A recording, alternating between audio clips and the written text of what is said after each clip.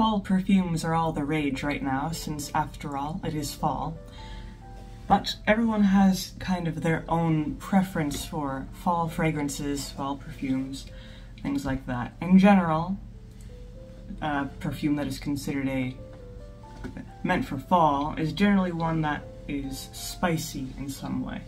You might think of pumpkin spice or something with cinnamon or something similar.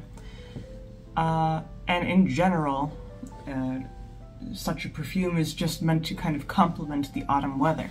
Of course, that doesn't really apply as much if you live in a climate that is perpetually warm, like I do, but even so, you could still embrace some typical autumn scents if you feel like it. I tried to figure out which of my available perfumes would be best for autumn, and I came up with 5. One of them is the ever-classic Chanel No. 5. And you might be wondering, why is Chanel No. 5 a good autumn perfume? And it mainly depends on the fact that even though it is a floral perfume, it is also a very warm perfume, and it does have some spiciness to it, especially as you continue to wear it over the hours. The main thing is the hint of civet that becomes very prominent after a few hours of wearing Chanel No. 5. And that natural kind of warmth and animal note, I think, goes pretty well with the whole autumn aspect.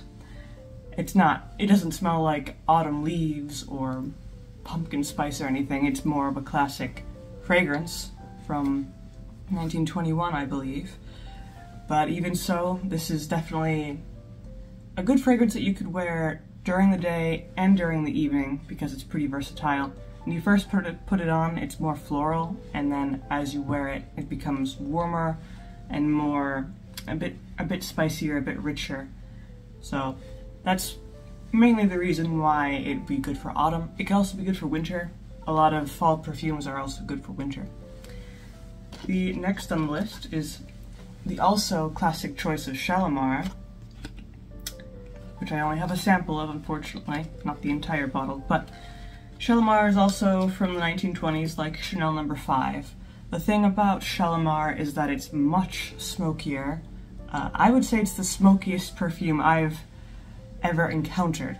I have the Eau de Parfum, which is known to be much stronger and much just bolder in comparison to the Eau de Toilette. So if you're not a big fan of very smoky or very rich fragrances, then you might want to opt for the Eau de Toilette for a more kind of everyday fragrance. But the Eau de Parfum still is a very good choice. It's mainly not only the smokiness, but there's lots of spices in it.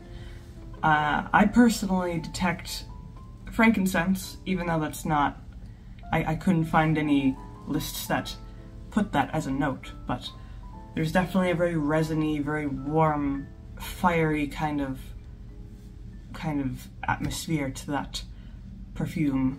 So Shalimar is definitely, I would say, something that I'm sure a lot of people wear during the colder months. The third on the list is actually another Chanel perfume, and one of my favorites. This is only a very small sample. It's just called Coco, not Coco Mademoiselle. Coco Mademoiselle is a very new perfume. I think it was only released a few years ago, but this one was released in the 80s, the mid-80s, I believe. And Coco is a good choice for autumn because it's not as smoky as Shalimar, and it doesn't have the civet note of Chanel No. 5, but it has its own kind of unique warmth and spiciness with a hint of sweetness. And the sweetness is more of a kind of a rich sweetness and subtle sweetness rather than very sugary or anything like that. It's more of an old-fashioned kind of sweetness, which I really like. It kind of encompasses the autumn feel, and it's quite strong, so if you put it on, you should probably not put too much on at once and then find out what kind of dose you prefer. But other than that, it's mainly the spiciness. There's a bit of, I would say, cinnamon and similar spices to Coco, as well as almost maybe something similar to whiskey.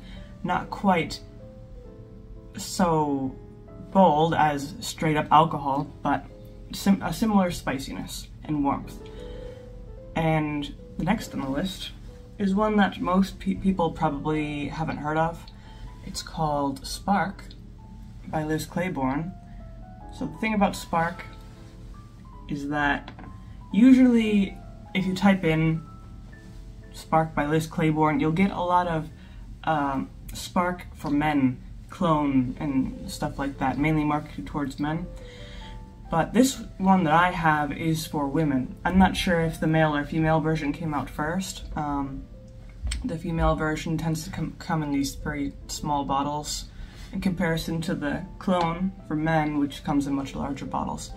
This one is a good perfume if you prefer something a bit sweeter but also still very warm.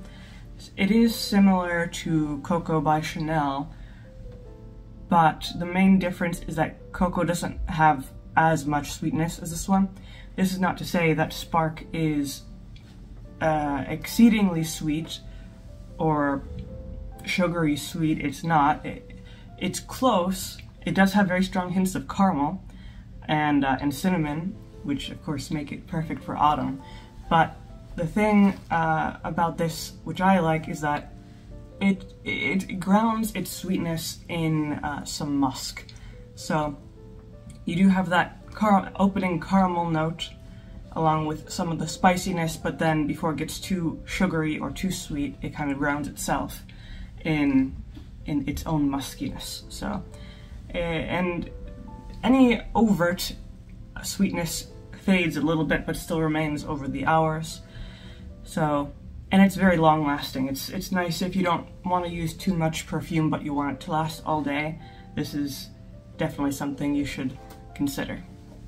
And the final perfume is kind of an older one from 1948. I only have a small sample called L'air du temps, which means the air of time, I believe, in French. And this is, I would say it's similar to Chanel No. 5. They are both floral fragrances, and the main difference, I would say, is that, well, L'air du temps does not have the civet note that Chanel No. 5 has, but more than that, I would say that L'air du temps by Nina Ricci, by the way, it has an instant warmth that I don't think Chanel No. 5 has. Chanel No. 5 has more of an immediate spiciness and floral kind of combination, but L'air du temps has an immediate, very almost sultry warmth mixed with light florals. And so it's not really spicy, but just the core of that warm note makes it ideal for the colder months. And if you want to wear it during the warmer months, it's also good because it does have those light floral notes. And of course the scent changes the longer you wear it. But throughout the hours it does still maintain that just kind of foundation of warmth, which I quite like. That L'air du temps and Coco by Chanel are some of my favorite perfumes. So yeah, all of those 5 are pretty much my top picks for autumn perfumes, at least for me personally. And I think other people would most likely agree, since more or less they're all warm and spicy perfumes that would go well with colder weather.